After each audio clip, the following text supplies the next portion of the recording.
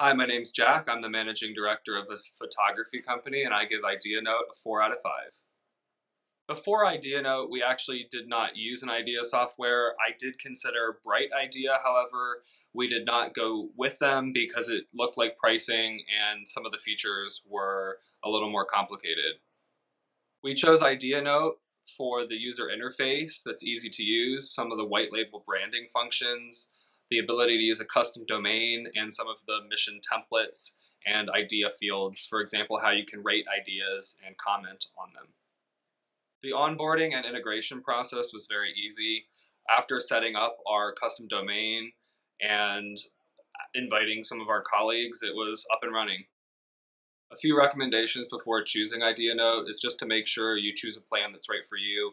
Make sure the pricing fits, and for example, you have either unlimited ideas if you need that, or unlimited team members, or choose a plan that's right for the size of your team.